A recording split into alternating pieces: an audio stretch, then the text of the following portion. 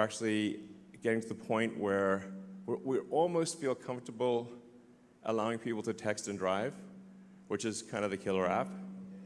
Because that's really what people want to do, and do.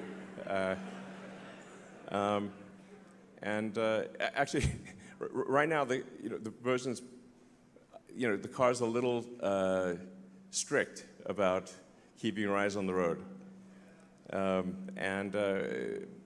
But I'm confident that in the next month or two, we're going to look closely at the safety statistics, but we will allow you to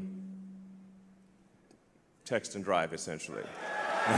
We've got the first car that is specifically built for unsupervised full self-driving to be a robotaxi. It's called a Cybercab. It doesn't even have pedals or a steering wheel. Yeah. So there's no side view mirrors. There's no So it's very much optimized for the lowest cost per mile in an autonomous mode.